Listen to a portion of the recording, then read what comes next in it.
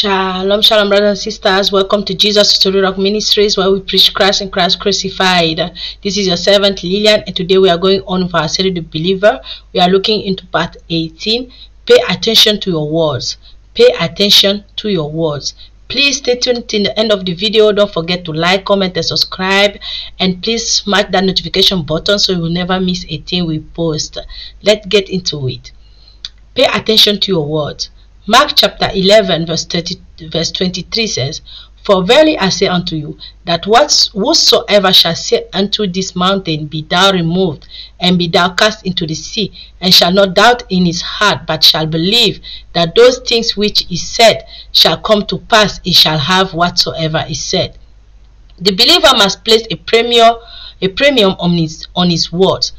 The need to pay attention to words that we speak is often overlooked, seen as inconsequential.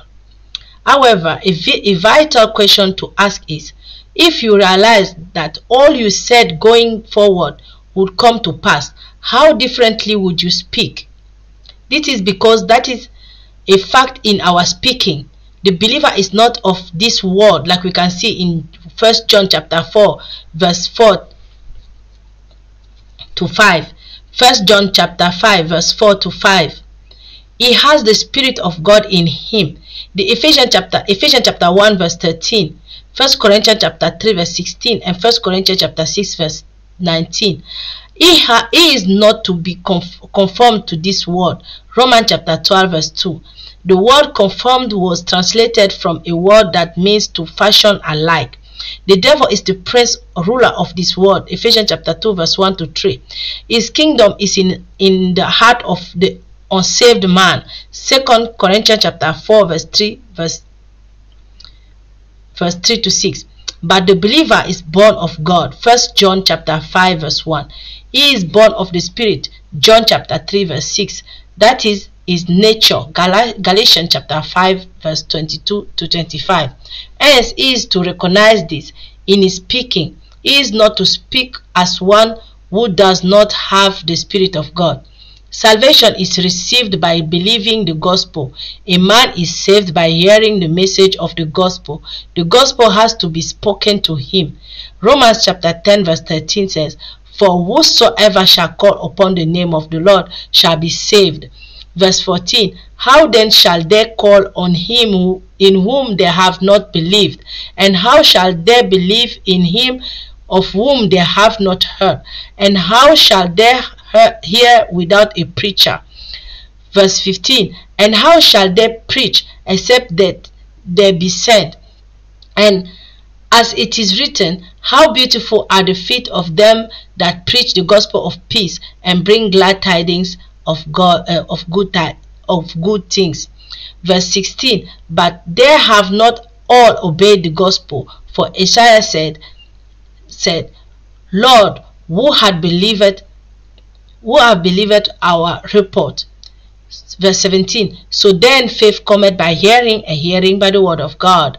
The gospel is the message of Jesus' death, burial, and resurrection, like we can see in 1 Corinthians chapter 15 verse 1 to 4, of Romans chapter 10 verse 9 to 10. He believed in his heart and spoke with his mouth that he had believed in his heart, and he was saved. Therefore his words made him receive salvation, receive eternal life. So he must recognize that words have eternal life. Jesus spoke of the importance of words. Matthew chapter 12 verse 36 says, But he say unto you, that every idle word that men shall speak, they shall give account thereof in the day of judgment. Verse 37, For by thy word thou shalt be justified, and by thy word thou shalt be condemned. He said a man receives justification by his words. Solomon also spoke about the importance of words in the Old Testament text of the Bible. Proverbs chapter 18 verse 20 says, A man's belly shall be testified with the fruit of his mouth, and with the increase of his lips shall he be filled. Verse 21, Death and life are in the power of the tongue, and they that love it shall eat the fruit thereof. The words eat, fruit, tree are terms figuratively used to refer to words. Matthew chapter 7 verse 15 to 21, Matthew chapter 12 verse 31 to 37. Adam's sin in Genesis chapter 3 was in words. The book of Genesis was written by Moses. The events he documented were communicated to him in a vision. A vision will be a combination of both the literal and the figurative. For example, Acts chapter 10 verse 10 to 43, Peter was told to kill and eat unclean animals in his vision. Interpreting it literally would not have explained that this was in reference to the gospel being preached to the Gentile nations. Acts chapter 11 verse 1 to 18. Romans chapter 5 verse 12. As by one man sin entered into the world. Romans chapter 5 verse 19. As by one man's of disobedience. The word disobedience means a refusal to hear. This means words were communicated to him, but he did not receive it. What was communicated to him? Genesis chapter 1 verse 26. And God said, let us make man in our image, after our likeness, and let them have dominion over the fish of the sea, and over the fowl of the air, and over the cattle, and over all the earth, and over every creeping thing that creepeth upon the earth. Verse 27. So God created man in his own image. In the image of God created he him, male and female created he them. The plan of God was for man to be in the image of and likeness of God. The word image was translated from a word that means a figure. The word likeness describes a similitude that is to be found in another location. Therefore, the image and likeness of God would mean God found in humanity as a man.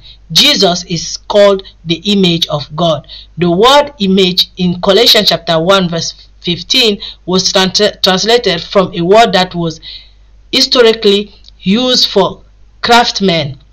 It means to carve on another surface such that you would not be able to distinguish the two. Hebrews chapter 1 verse 3 says, the express image of his person. The word express image means to reproduce exactly. It does not refer to a photocopy. So Adam was to receive sonship through Jesus Christ. This was communicated in the tree of life. Genesis chapter 2 verse 17 is the first mention of the word death in the Bible. Death refers to this absence of life. Death can only happen because there is life. Adam's choice outside life was death, like we can see in Romans chapter 5 verse 12. So there was the promise of life at the beginning. John chapter 1 verse 4, John chapter 14 verse 6, in Christ is this life. So Adam's choice outside Christ was sin. How then was it expressed?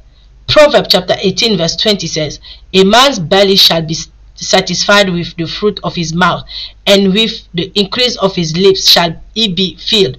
Verse 21, death and life are in the power of the tongue, and they that love it shall eat the fruit thereof. The phrase the tongue here is not the physical tongue. It rather refers to words.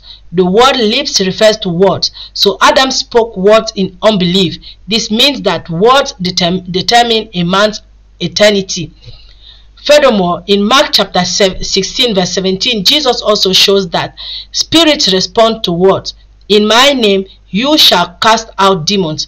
The term cast out shows it involves speaking. The first demonstration we see about God in Genesis was to speak. Genesis chapter 1 verse 3, and God said, let there be light, and there was light. Verse 4, and God saw the light that was good, and God divided the light from the darkness. Verse 5, and God called the light day, and the darkness he called night. And the evening and the morning were the first day. And God said, and God saw, and God called. It was used consequently in verse 9, verse 10, verse 11. And God said, and God called, verse 14, verse 20, verse 22, verse 24, verse 25, verse 26, verse 28, verse 29, verse 31. And God said, God called, and God saw. So God kept speaking, not God thought or God believed. This vividly points the fact that everything that was created via words. The word said means to utter it. Words are uttered that are audible enough for a third party to hear. Genesis chapter 1 verse 5. And God called the light day, and the darkness he called night, and the evening and the morning were the first day. The word called means to do something and let everyone know that you have done. That is, the result of what I said is this. It applies that to say something and to affirm it. Therefore, the fact is that every action of God was preceded by speaking, and the record we have of things that came to pass were the things God said, God called, and God saw. That means if you want to see it, you have to say it.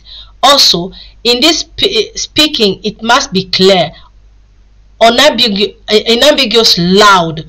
Jesus demonstrated this too. He was a master of words. He spoke words consciously. The believer should learn to give account of his words. 1 Peter chapter 2 verse 21. For even hereto were ye called, because Christ also suffered for us, leaving us an example that ye should follow his steps. Verse 22. Who did no sin, neither was guile found in his mouth. The word guile means something unusual, to entrap. The word mouth is in reference to words, his words. No fault was found in his words. John chapter 1 verse 47. Jesus mastered his words. John chapter 7 verse 55 to 50.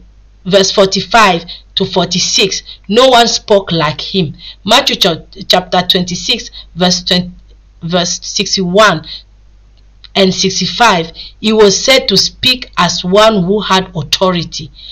What was remarkable about him were his words. He spoke unambiguously. John chapter 6 verse 35. And Jesus said unto them, I am the bread of life. He that cometh to me shall never hunger, and he that believeth on me shall never thirst. Verse 31. The Jews then murmured at him, because he said, I am the bread which come down from heaven. The Pharisees sought to kill him for his word. That was how he functioned in the earth. John chapter 6 verse 51. I am the living bread which come down from heaven. If any man eat of this bread, he shall live forever. And the bread that I will give is my flesh, which I will give for the life of the world. John chapter 8 verse 12. Then spake Jesus unto them, saying, I am the light of the world. He that followeth me shall not walk in darkness, but shall have the light of life. John chapter 9 verse 5. As long as I am in the world, I am the light of the world. John chapter 10 verse 7. Then said Jesus unto them again, Verily, verily, I say unto you, I am the door of the sheep. Verse 9. I am the door. By me, if any man enter in, he shall be saved, and shall go in and out, and find pasture. Verse 11. I am the good shepherd. The good shepherd giveth his life for the sheep. John chapter 10 verse 14. I am the good shepherd, and know my sheep, and am known of mine. Verse 36. Say ye of him whom the Father hath sanctified and sent unto the world, thou blasphemest, because I say I am the Son of God. John 11 verse 25. Jesus said unto her, I am the resurrection and the life. He that believeth in me, though he were dead, yet shall he live. John chapter 14 verse 6. Jesus said unto him, I am the way, the truth, and the life. No man cometh unto the Father but by me. John chapter 15 verse 1. I am the true vine, and my Father is the husbandman. Brothers and sisters, a believer must therefore learn to place value on his words. Speak up boldly, loudly, and unambiguously. to make your belief known, to make your faith known to all. I call you blessed. Never forget, the word of God is our final authority. This is your servant Lillian. Shalom.